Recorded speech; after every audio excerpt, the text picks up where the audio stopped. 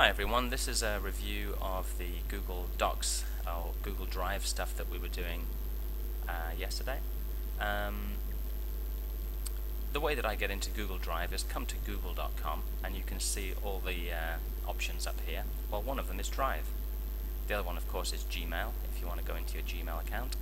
So let's hit Drive, and I'm just going to log into a little dummy account that I created, which hopefully is completely empty, and it's a nice starting point. Brilliant. So I have an empty Google Drive account. What I'm going to do is create a folder for my ICT classes. And there it is. Now, in that folder, I'm going to create a subfolder. So the way to do that is to right-click on the folder and do New Folder. And I'm going to call it Year 8. So now, within my ICT folder, I do have a Year 8 folder. I'm going to go back to my ICT folder, right-click on it, and do New Folder, because I need a Year 9 folder in there as well. And in fact, I'm going to do it again for my Year 10s. Whoa. Did I just rename that? That should be a... Did you see that? I renamed it. I didn't mean to do that. What I wanted to do was go New Folder, not rename. Year 10. So now I've got 3 folders. I'm going to go into my Year 9 folder, and I'm going to... There's nothing there at the moment. I'm just going to create a folder inside my Year 9 folder, and I'm going to call it Web Design, because that's what they've been working on recently. So my Year 9 folder now has a Web Design folder. I'm going to go into that. I'm now in my Web Design folder, which is in my Year 9 folder, which is in my ICT folder, which is in my Google Drive account. So that's the folder hierarchy. So in Web Design, I'm going to create a spreadsheet. And let's call it Assignments, because this is where I'm going to store my assignment grades for Web Design. Now, in my class, I have Bradley, Bun, not Mia, who else is in this class? Eric, Teen, and Ashley. And one of the assignments that they've been working on recently is basic HTML. And another of the assignments that they've been working on recently is how to mess with images in a web page. Just gonna... There we go. And another of the assignments they've been doing is how to create a division within a web page. Ooh, look at that. So that's kind of stretched out row 1 because it's quite long. If I want that all to be on one line, do you remember how to do that? If we come up here between column D and column E and just double click. In fact, let's do that for every column, just so that things... Okay. I don't like the fact that this is a little bit narrow, so I'm going to come back up here again, click, and just drag it out a little bit. There we go. And I'm just going to select these 3 cells and center align the text. Great. Now then, Bradley, in his basic HTML, he got 8 out of 10. And as you can see, Google Spreadsheets gets a little bit confused about what 8 out of 10 means. It thinks it's a date. So what I forgot to do was say this is a calculation. I want you to calculate 8 out of 10 for me. So I need to use the equal sign. Equals 8 out of 10. That's what we want.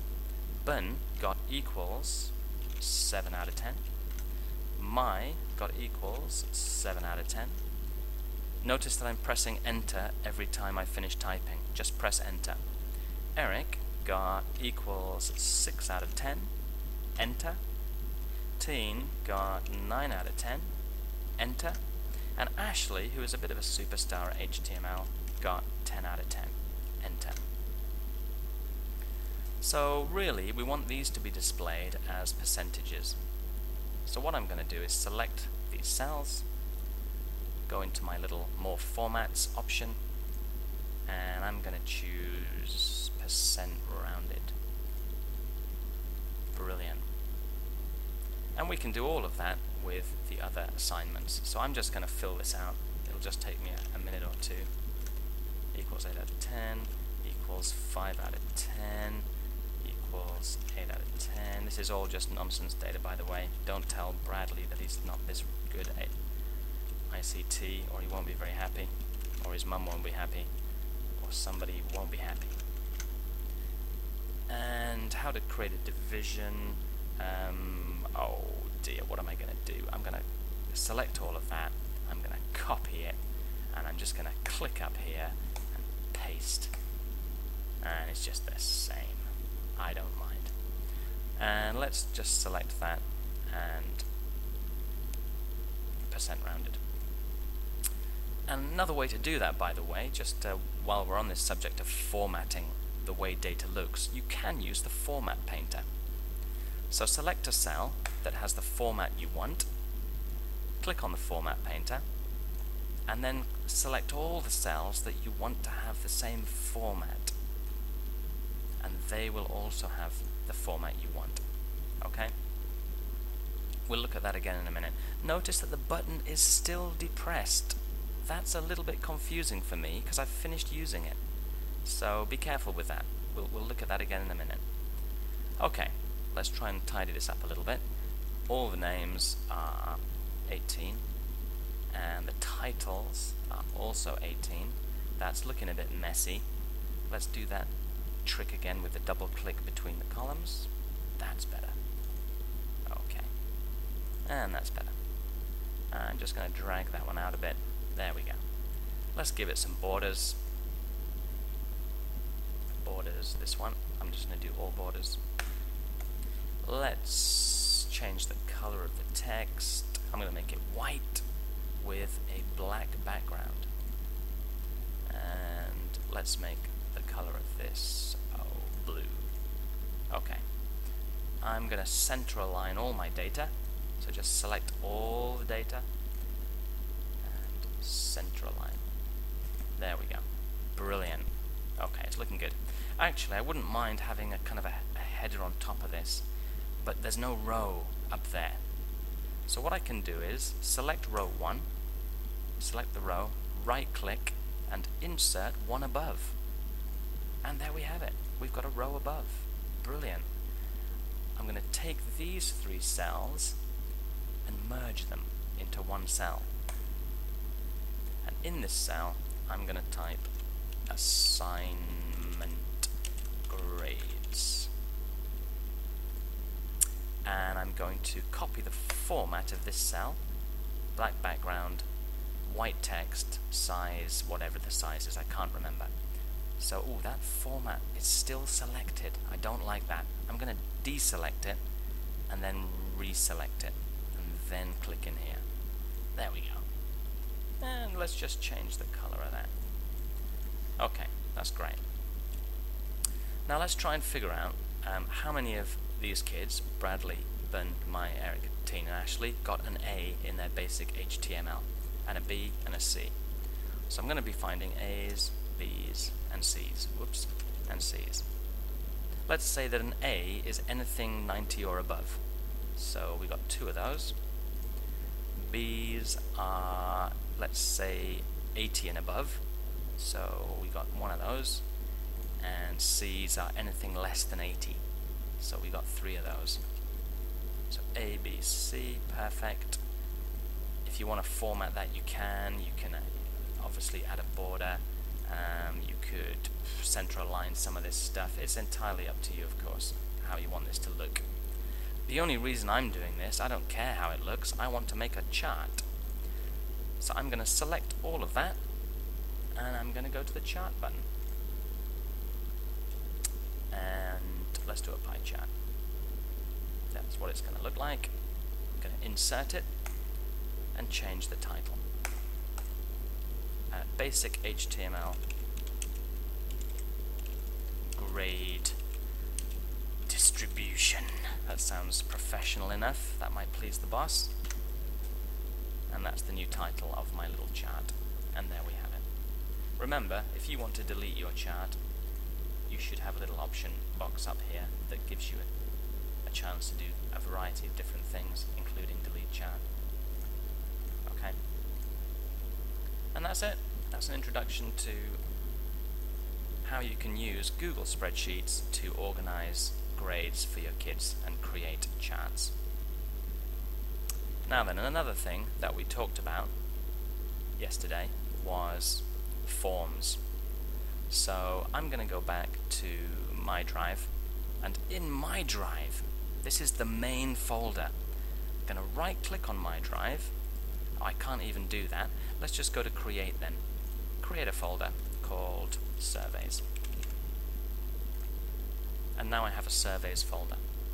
Let's go into it and create a form. Let's just get started.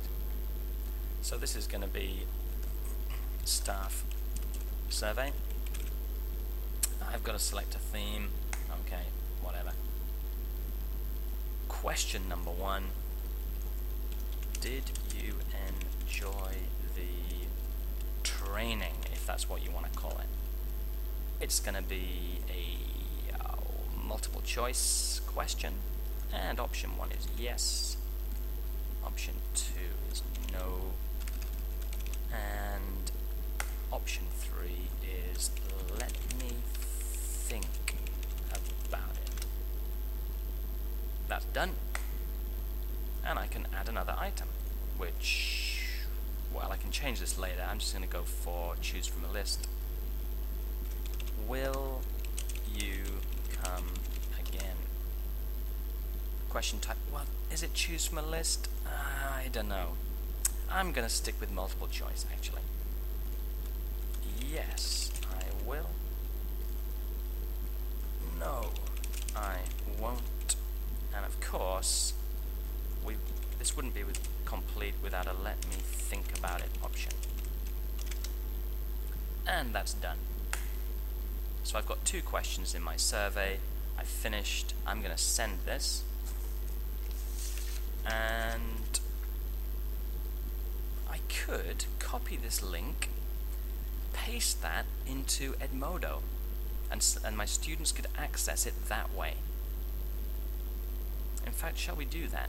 No, because I want you guys to see this. So I'm going to send this to your email. So, should I be doing this? Because this is going to be live in YouTube. Therefore, your email addresses will be available to anybody who sees this. So I'm not going to do it that way. I am going to go through Edmodo. Control-C that. Open up a new tab. Go to our website, Edmodo. I am Mr. Moosey, amazingly, and I'm not telling you my password.